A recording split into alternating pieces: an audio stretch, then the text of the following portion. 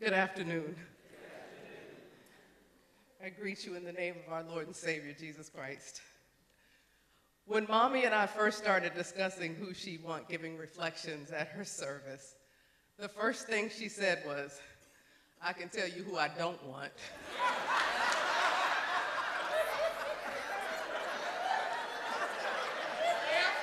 True. She said, your daddy. Said he'll be up there crying and stuff. So Daddy, make sure you honor her final wishes now. Don't you get up here with that popcorn fever. She said he'll be up there doing all that crying and stuff. So with that in mind, I'm going to keep this as lighthearted as possible because it's probably going to be about the only way I'll get through it without being up here doing all that crying and stuff.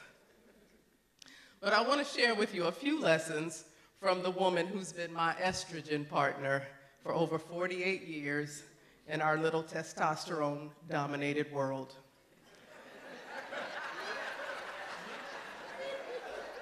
My first and longest teacher and nurturer, my biggest cheerleader and champion, and who in her final months would allow me to affectionately greet her with a fun, hey girl. And she'd reciprocate as only she could, hey girl. With the blessing and unwavering support of my husband, I moved home with my parents the day Mommy came home on December the 5th after her extended stay in the hospital and then rehabilitation center after she had her first seizure on October 20th. Alongside my dad, I had the privilege of caring for Mommy. And despite a rare aggressive brain tumor, Mommy never stopped living, never stopped fighting, and never stopped teaching life lessons. Like the day Mommy, Daddy, and I received the news in the doctor's office, she just simply placed her hand upon her head, she closed her eyes, and began to shake her head just a bit. And when asked if she had questions, she motioned no with her lips perched. She remained quiet. Mom knew I'd covered all the bases when it came to questions, so she was just free to simply be. Upon getting in the car and getting her all securely settled, Yolanda Adams's "The battle is not yours, it's the Lord's" immediately came on the radio. We listened in silence. After the song ended, I asked, Mommy, is there anything you want before we have to head back? Because at this time, she was still an inpatient at the rehab center. And her reply, you know, I ain't had no good pizza in a while. And the lesson, trust God, give it to Him, and move forward and enjoy life. And it really is just as simple as that. Once Mommy came home from the rehabilitation center, she'd worked really hard to get stronger. I noticed that on several occasions, she wasn't always up to it, but she'd still push really hard to try. If the physical therapist would require 15 reps, Mommy opted for 16.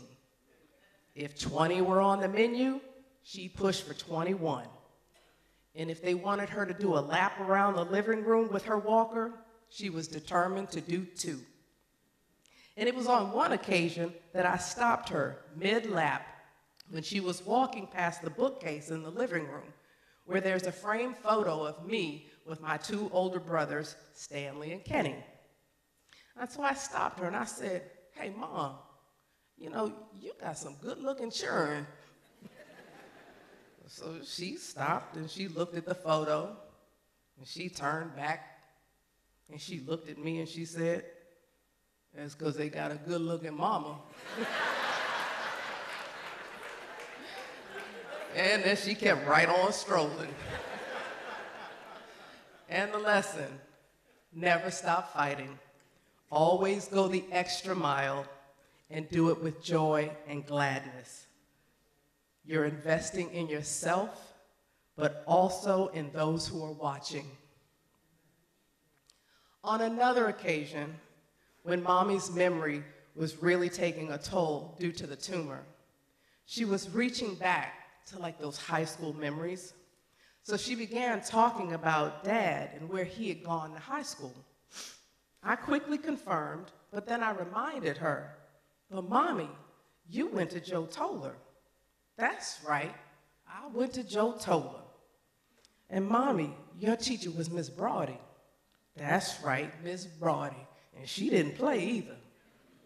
And Mommy, you played basketball. That's right, and I was the star. And Mommy, you ended up marrying Frank. That's right. And Mommy, you guys had 3 beautiful children, Stanley, Kenneth, and Lori. That's right.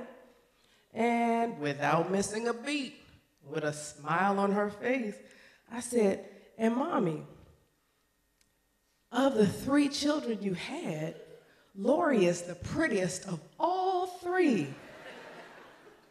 With that smile, she said, I don't know about all that.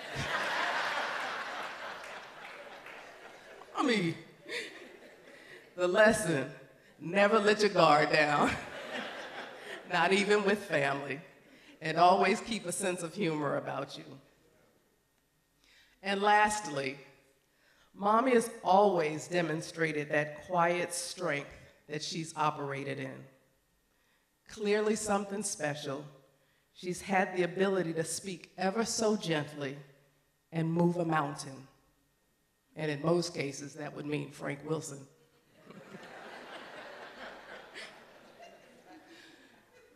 Mommy often said, I asked the Lord to let me live to be 83 plus.